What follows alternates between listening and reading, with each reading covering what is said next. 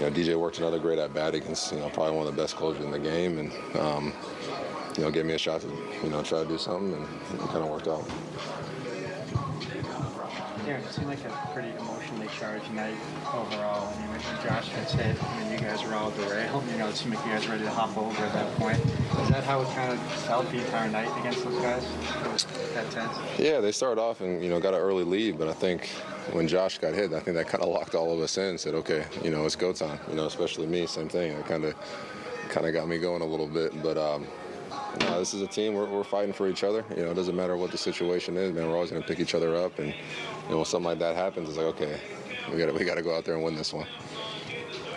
No, Aaron, you said you were just trying to do your job there, but when the crowd is standing and cheering in that kind of a moment, how hard is it to not let that moment get too big and to keep it small? Is that a very difficult thing in that situation? Playing here in New York, man, you got a situation like that every single day. Every single at bat, you come up in the first inning with a couple guys on base. The crowd's on their feet cheering. So, I know what type of lineup we have. The guys behind me, and I just try to keep it simple. And hey, if I got a good pitch, a hit, put a good swing on it and do something. But if not, I know the guys behind me will pick us up. So, honestly, it makes it. You just go out there and try to enjoy the moment. Considering the expectations for the Blue Jays this year, how big are wins against this team early in the season? They got an impressive team over there. Every single time we play them, it's back and forth.